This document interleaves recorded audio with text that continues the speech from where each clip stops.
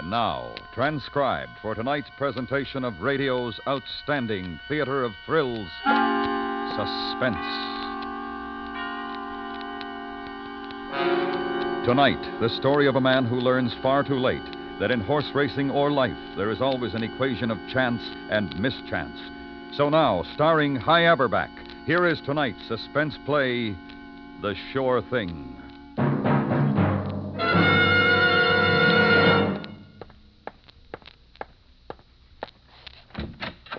Hi, Phil. What do you know, Lefty? Go on in. Marty's here. Yeah, I know. Come in, Phil. Hello, Marty. How are you? Not bad. Lefty, Yeah? go on over to Adkins' place. He's ready to pay off. Dough will be in cash, $5,000. Right.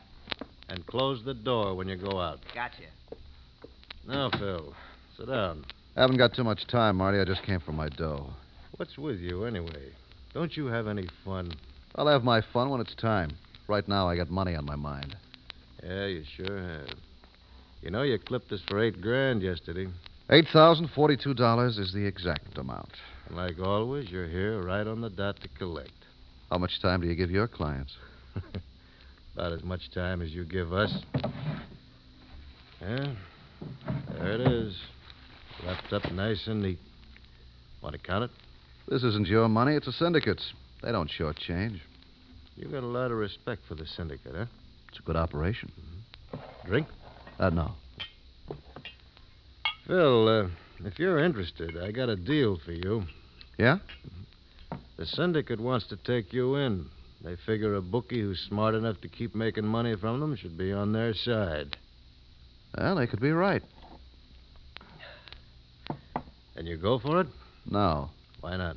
Look, Marty, I've been making book independently for a long time. I've got a good clientele, and I make a few bucks. I know. Okay, so I'm not just another independent bookie.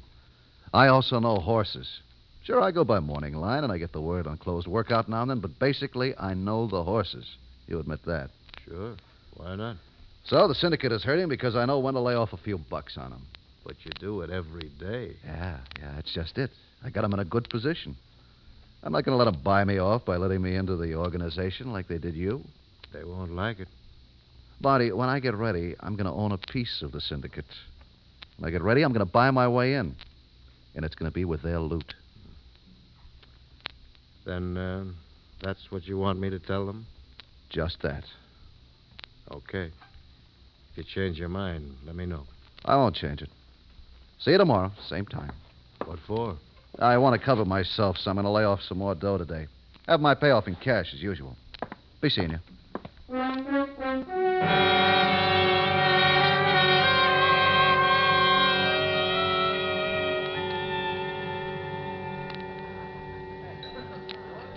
You shouldn't have taken it, Phil. Told you why I didn't. But, honey, with a syndicate, you'd have steady money. Enough maybe to get a divorce. Eileen, divorce is for people who can afford it. I can't. You've been saying that ever since we got started. Just how much money do you want? Enough to buy my way out clean, no alimony, a big hunk of cash, and it's over. How do you know Barbara will go for that? Barbara's no fool. If there's enough money in it, she'll go for it. And until then? Until then, we go on like we're doing. Suppose I don't want to. I can't force you to wait. I'll wait. But I won't like it. Maybe it won't be as long as you think. How do you figure? Look, baby, the syndicate won't quit with one offer. They want me in, and they'll keep on until they get me. When is that? When I can write my own ticket. Phil, don't take chances. Honey, people are more predictable than horses. I know horses. I'm sure not going to miss on people.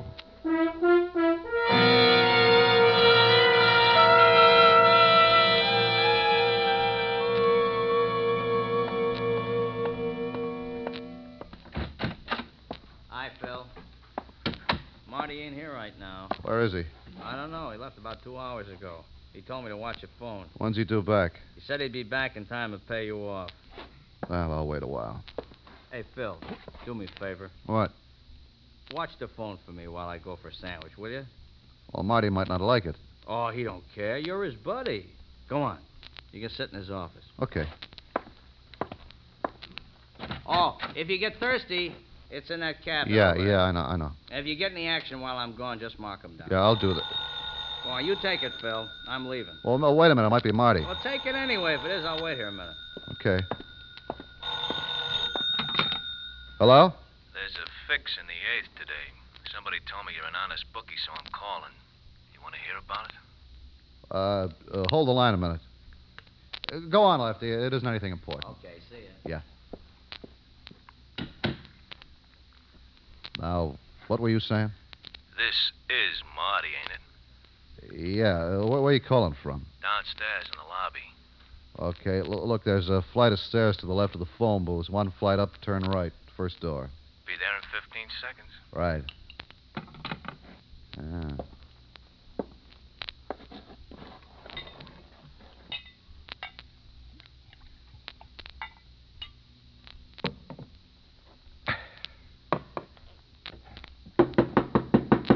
Come in. You, Marty? What's in your mind? Well, like I said on the phone, there's a fix going in the 8th. What track? Right here in town. Where'd you hear about it? I'm a stable boy. That don't mean a thing. You ever hear of a jock named Ferris? Yeah? He ain't doing so good since his fall at Hialeah. So? So the jocks in the 8th are going to see to it that Ferris wins today. You heard this, huh? With my own ears. I was sleeping in one of the empty stalls last night, and I heard these two jocks making up the deal. Yeah, well, what are the jocks getting out of it? Nothing. They're doing it just to make Ferris a couple of bucks. They ain't even betting on the race themselves. Who's Ferris on today? Happy Wanderer. And he's in at 106. And at 8-1 on the morning line. Well, how come you came to see me about this? Well, I figure if I give a guy like you a tip, he'll maybe slip me a couple of C notes. You know. And then bet them for me on the race. Yeah. Well, why didn't you just bet it and keep quiet? Because I wanted some real dough on the race. So I asked around for the number of a good, honest bookie. And I get you. Well, yeah. This is a legitimate fix. If it wasn't, I wouldn't take my pay and win tickets. I don't know. Marty, I got a clincher for you. What's that? I know that the favorite's going to be scratched an hour before the race. You do? Yeah. Connors is going to be too sick to ride him, and they won't let anybody else ride him, so he'll be scratched. I'll tell you what. If they scratch the favorite, I'll buy the rest of your story. How will I know you're buying? 5 minutes before post time, I'll hand you $200 worth of win tickets. Okay, it's a deal, Marty. Hey, see you at the track, in front of the paddock. I'll be there. Don't worry.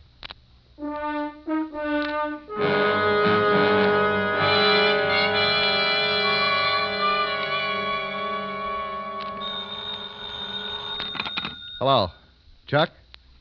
Did you find out about... He is, huh? How sick? Oh. Aren't they going to get another rider? Oh, uh-huh. Uh-huh. You sure now? Definitely scratched. Right. Thanks. Bye. Let's see.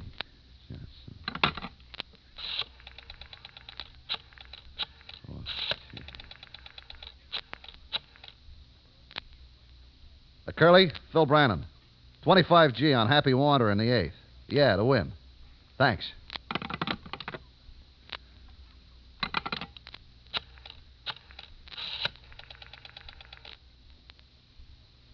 Long distance? I want to place a call to Chicago. The number is Michigan 52694. Yeah, I'll wait.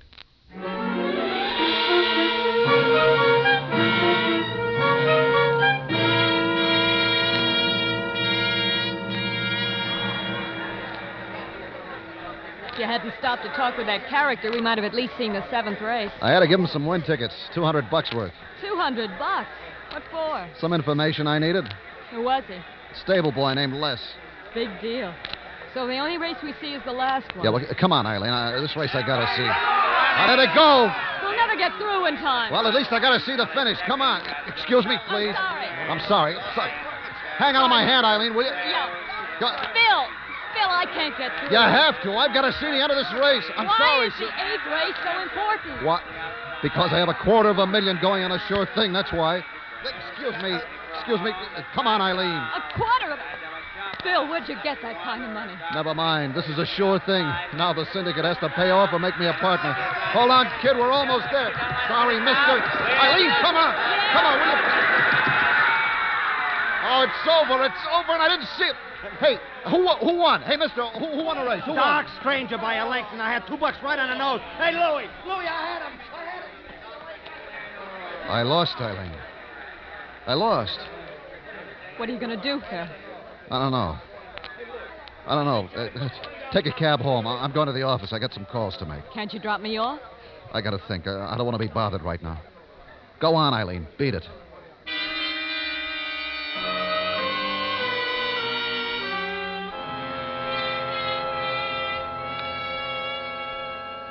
Hello, Charlie. Phil Brannon. I got to talk to you. I'm in a jam. I need some dough, and I need it fast. Yeah. Over $200,000. You'll get it back. What did he say? Word gets around fast, doesn't it? Well, look, Charlie, I just got to have the dough. Yeah, by tomorrow morning. Please, Charlie. Please. Okay. It'll be my turn someday, and when it is, I'll... Charlie. Charlie.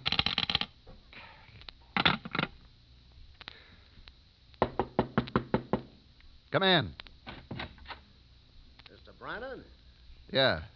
Come on in. Mr. Brannon, my name is Turnbull. Yeah? I represent some big people who are interested in you. Oh. They tell me you're placed with a syndicate bets in excess of $200,000. You lost. You here to collect? Oh, I didn't expect you to have it now. My instructions are that the money must be paid by 9 o'clock tomorrow morning. Well, now, look, And if it's not paid, you might end up awful dead.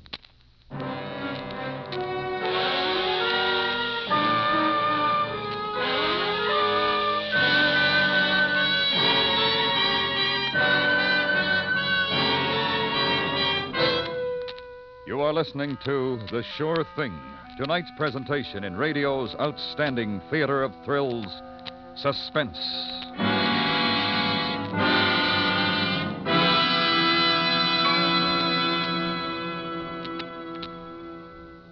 Today in America, we worship where we please, when we please, and how we please. Let us all thank God for this freedom of religion, each in his own way, each at his own temple of worship. Let us exercise freely, regularly, the freedom for which men fought and died, taking our families to church or synagogue every week. And now we bring back to our Hollywood soundstage High Averback, starring in tonight's production of The Sure Thing, a tale well calculated to keep you in suspense.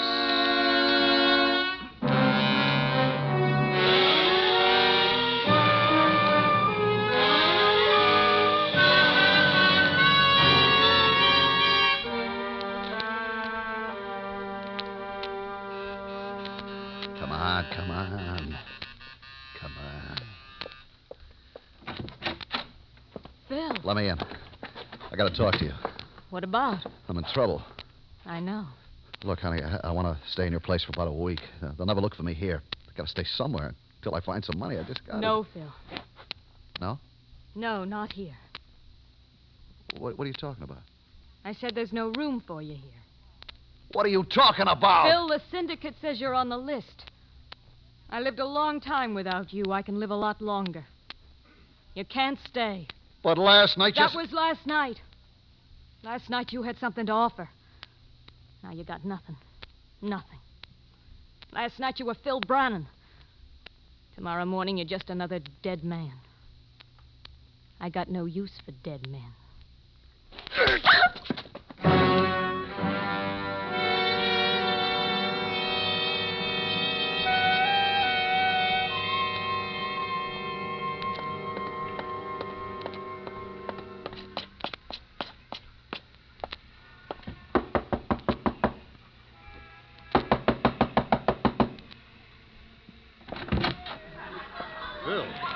What do you want? I got to talk to you, Marty. Well, I'm pretty busy. Party, you know. Please, Marty. Just a few minutes, huh?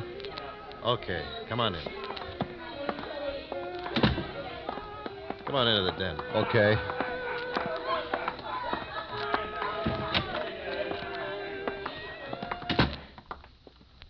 Start talking, Phil. Marty, I'm in a jam. I know. But I couldn't help it. It was a wild chance. No, it wasn't wild. It was a shoo-in. I couldn't lose. But you did. Yes. Now, look. You got to talk to the guys in the syndicate. Give me time. I need a little time. I'll pay them off. I'll be right back where I was if they just give me a little time, huh? They know that. They do? Sure, kid. But they don't want you back where you were. What? They want you out of their hair. Marty, what are you talking about? So they worked out the stable boy bit. Bit? The stable boy bit? Who do you think sent Lester up to my office with a story about the hungry jockey? You? The syndicate. Now you won't bother them anymore. You're going to be dead. Oh, it wasn't my idea. I only followed orders. Well, if the syndicate did all that, why do they have to kill me? Isn't it enough that they broke me? It's a little more complex than that. You see, the syndicate isn't going to pay off certain well-chosen bets, using you as an excuse for being short of money. And those certain parties that aren't being paid off are going to take it out on you. You see, Phil, the syndicate wants you out of the way. Now somebody else can do the dirty work for them. You got to help me, Marty. Help me get out of town. I can't. You're being tailed right now, and you will be until 9 o'clock in the morning. They know you haven't got the dough. The syndicate will make plenty of trouble for whoever gives it to you. You better go now. One thing. Yeah? Is Lester really a stable boy? No. Matter of fact, he's a tout. If you happen to be looking for him, you could find him at the morning workouts. Name's Lester Callan. Goodbye, Phil.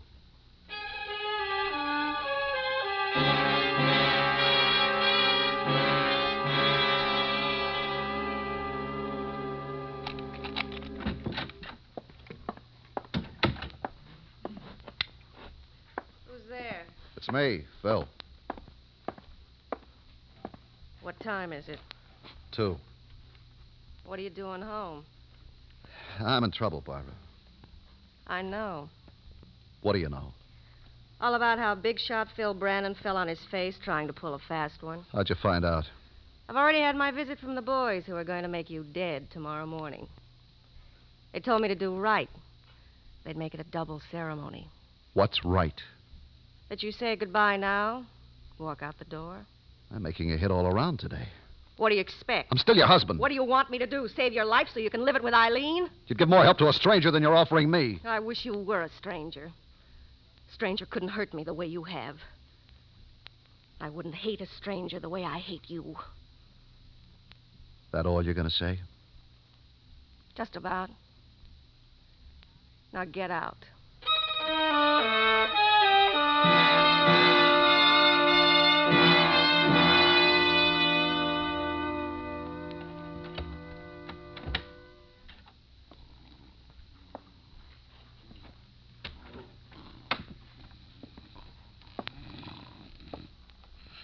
Lefty? Huh? Who's that? It's me, Phil Brannon. Huh? Try to move and I'll break your arm. Where do you keep your gun?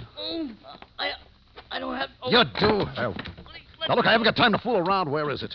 It's in the bedroom. Left-hand drawer. The dresser. Okay, let's go. Come on. You're taking a big chance, Phil. The guys are tailing you. No, not right now. I lost him. Here, this is it here. You're through, Phil. They're going to get you. I know, but I'm going to get somebody before they get me. Lester? Yeah, that's right. I hear he hangs out at the track, right? Yeah. It'll be another hour before it's light. I'm going to stay here till then. Here? I'm going to tie you up when I leave, Lefty. I can't take any chances on your tipping Lester. Who, me? I hate that guy. I don't like what he did to you. Now, look, Phil, you've always been good to me. I'm on your side, only... Only what? Phil, look, Marty might not like you hiding out here. The syndicate guys might do something to me. Why don't you leave, huh? You got the gun? Come on, Phil. Don't get me in a jam. I'm your buddy, huh? Oh, sure. Well, I'm going to treat you like a buddy. I don't want to see you get in bad with the syndicate either. Thanks, Phil. No, Phil, no. No, stay here if you want. I don't care. Only don't. Please, Phil. Please, Phil!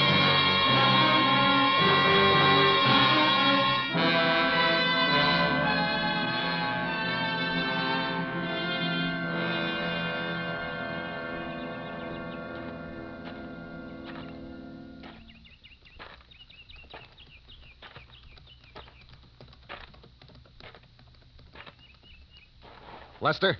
Yeah, what is it? Don't turn around or I'll blow a hole in your back big enough to put my fist into. Brandon. Yeah. Now walk over toward the paddock. Why? Because I want to talk to you. I got nothing to say. I didn't think you would. I don't want to talk to you, Brandon. That's too bad because you're going to.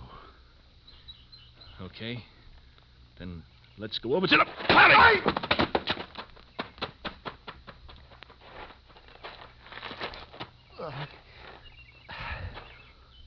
Okay. If you want to die in the infield, I can take care of that, too.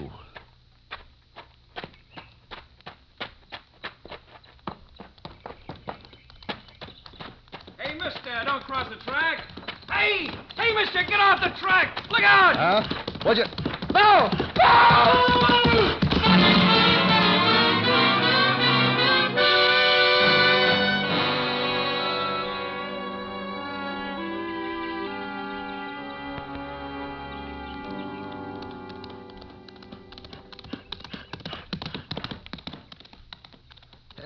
What'd you clock him at?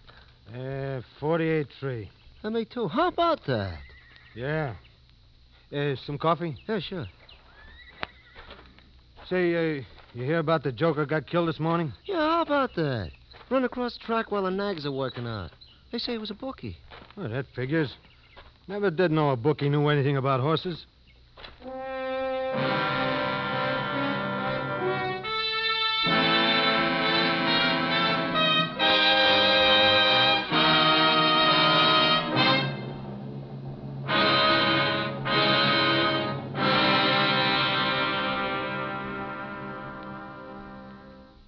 Suspense, in which High Averback starred as Phil.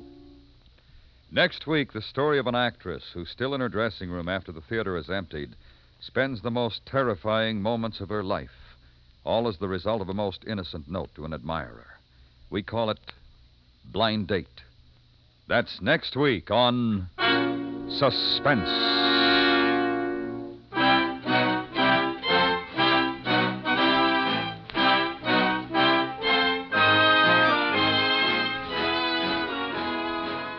Suspense is produced and transcribed by Norman MacDonald, with music composed by Lucian Morowick and conducted by Lud Gluskin.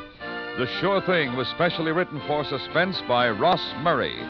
Featured in the cast were Clayton Post, Julie Bennett, Jerry Hausner, Peter Leeds, Charlotte Lawrence, Lou Krugman, Jan Arvan, and William Euler. Perry Como sings for you Monday, Wednesday, and Friday nights on the CBS Radio Network.